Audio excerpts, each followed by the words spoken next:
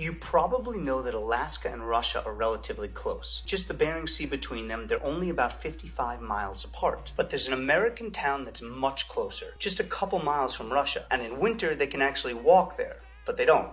I don't think. Diomede is an American town of about 100 people on a small island in the Bering Sea called Little Diomede Island. It is one of two islands that sit about halfway between mainland Alaska and mainland Russia. The western island, Big Diomede, is Russian. The eastern island, Little Diomede, is American. They are 2.5 miles apart. The only thing between them is water. In winter, the notoriously cold water freezes up, creating a 2.5 mile ice bridge that's walkable. So technically you can walk from the US to Russia. If you do, you also instantaneously step into the future because Big Diomede is 21 hours ahead of Little Diomede. The international date line falls right smack between them, so you can literally step a whole day ahead.